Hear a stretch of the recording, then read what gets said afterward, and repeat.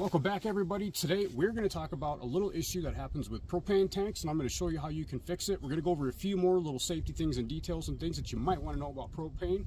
So let's just get started. Show you how to fix your propane tank.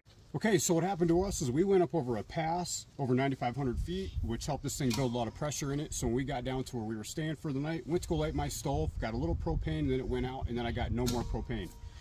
So the fix for that, this is a 20-pound propane tank. This thing holds 4.7 gallons of gas.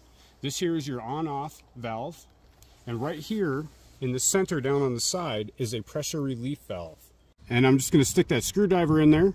And I'm going to turn that just a tiny little bit, like quarter of a turn. Do not go any further than that. And let that sit for about 10-15 seconds while that lets pressure out of there. Another thing to check if your propane isn't working is your regulator. So what I did is I hooked up another propane tank to this regulator, and I found that it worked. So it told me that this tank here had the problem, so I knew it wasn't my regulator. Other safety tips and tricks you might want to check along the way. If you use your system a lot, you keep your system on, you want to check the ends where things are crimped.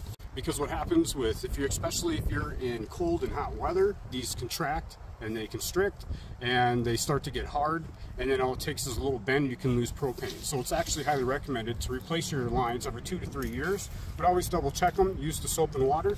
But there you go, guys. If your propane tank isn't working, release some of that pressure out of that pressure relief valve for about 10-15 seconds, and that should fix your issue. Thanks for watching today.